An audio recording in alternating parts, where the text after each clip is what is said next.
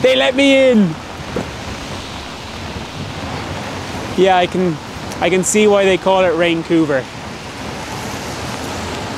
I'm gonna go get dry.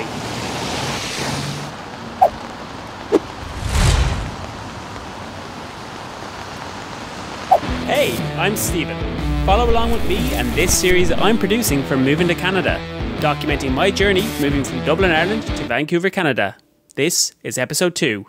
Yes, I am here, I have landed in Canada, and I am really beginning to understand why people do not tend to make the move in the depths of winter. First thing is first, week 1, it is all about setting up the boring stuff. SIN number, phone plan, bank account. Once I have these 3 things locked off, I can finally start looking for a job, going looking for like a long-term rental apartment, and also maybe even rent a car, get out of the city and go on a mini adventure up the mountains. First thing is a SIN number.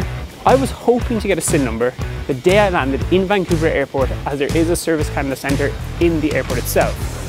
Unfortunately, it was closed. So that does mean that tomorrow morning at crazy o'clock, I have to wake up, go to the Service Canada Centre near my Airbnb, and hopefully try and sort it all out then. Let's get going. Oh, okay. So it is 7:30 a.m. I'm about to walk down to a Service Canada Centre, which is where you need to go to get an SIN number. The place doesn't open for another like hour and a half. Now this number is really important as it is linked individually to you. So your SIN is your social insurance number. It's basically like your government ID number. And does things with taxes and bank accounts and stuff like that. You can apply for a SIN number online or by mail or in person, which is also the fastest way, so that's what I'm gonna do. I have to wait and hope that not too many people are going to queue up at ridiculous o'clock in the morning. Okay, so I did try to film me getting my SIN number in the Service Canada building. However, security did come up to me and tell me that it is a federal building, so no cameras. But I will share one nugget of advice for you. If you are moving to Vancouver and you're applying for your SIN number in downtown Vancouver in the Sinclair Centre, don't make the same mistake I made.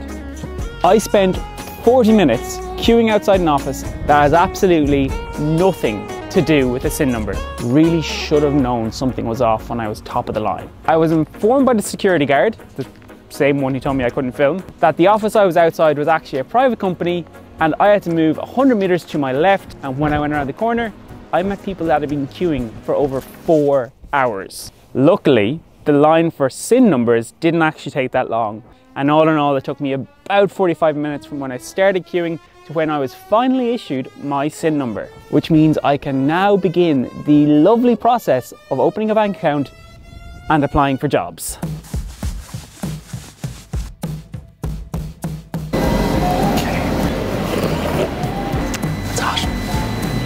Very hot. I have my SIN number, so now it is time to go and get a phone plan. There are multiple providers that you can choose in Canada, and you will notice a price difference on whether you bring your own device or purchase one with a plan. Often it's cheaper to bring your own device. So if you are thinking of getting a new phone, just be aware that it could mean a far more expensive plan. With that in mind, enjoy the show.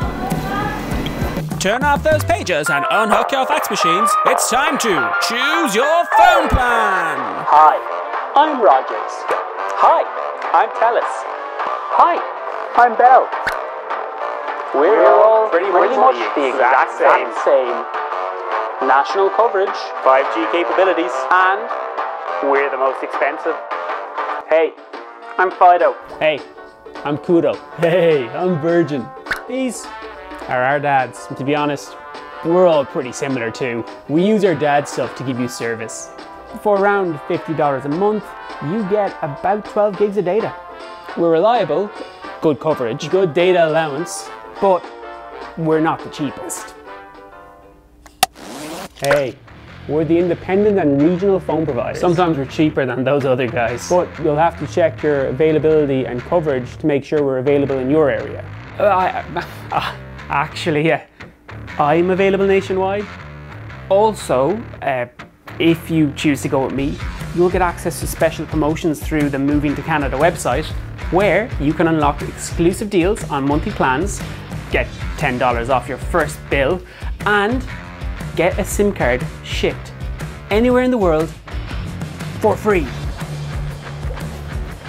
Basically, we all have our pros and cons, but in each tier, we're pretty much the same. There is some important factors to note before making your choice though. So, take it away, non-sentient phone plan Stephen. Thank you, Mies. So, Canadian phone plans. Something to keep a note of is the level of documentation that is required. Now, I had originally planned on going with the tier 2 provider. It was going to be great. It was going to be like 12 gigs of data, 50 bucks a month. Amazing. But that particular provider was pretty insistent that I give them my SIN number. I didn't have a credit card, okay? So they wanted a SIN number. Now, full disclosure, this does seem like something that's pretty common in Canada, but it's really, really not in Ireland. And I didn't feel comfortable giving a private company my shiny new SIN number. All that being said, I did ultimately go with another tier 2 provider that actually worked out a little bit cheaper thanks to a promotion that they were running at the time. So keep in mind during that first week that the order in which you set yourself up, bank account, phone plan, SIN number, can impact the number of providers that you can actually avail of. Also, keep an eye out for promotions because, hey, they're much easier on the bank accounts. Speaking of which, let's go get a bank account.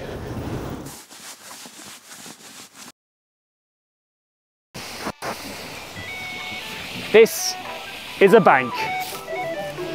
Also a bank. Another bank. Any guesses what this might be? And this,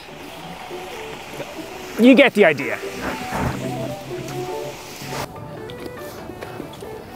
So here's the thing about me and banks. My parents set me up with a super saver account when I was 7 years old, and I just kind of stuck with that one ever since. I feel like most people kind of do the same thing. The point is, I know very little about banks and banking, but moving abroad is all about learning and growing. So here are some things I've learned myself, and hopefully it will help you make a decision when you are choosing who you want to bank with.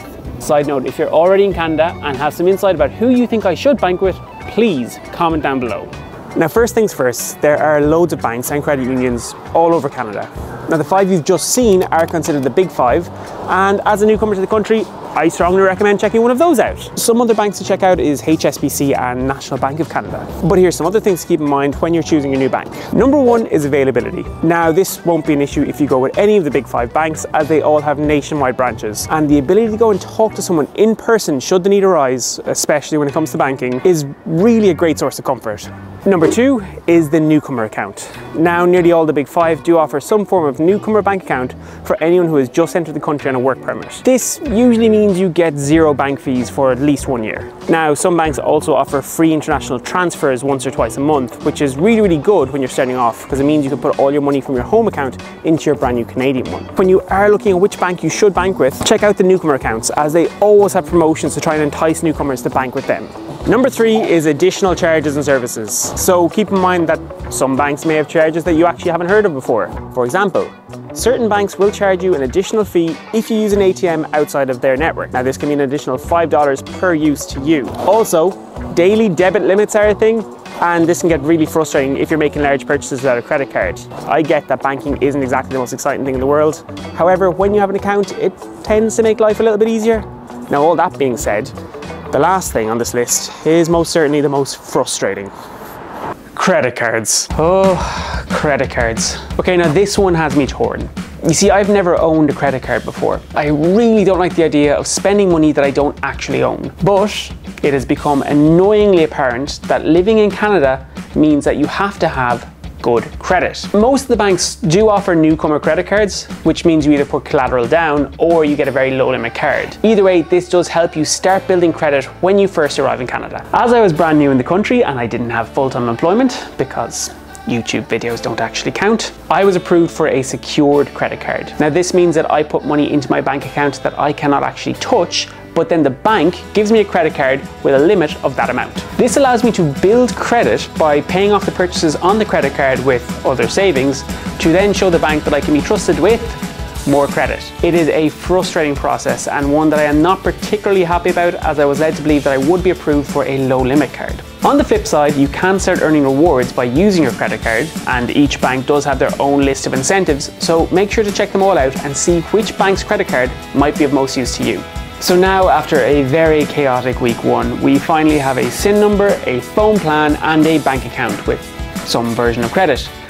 And now all that's left is the really simple tasks of finding an apartment and getting a job and making friends and completely assimilating to a new life in Canada.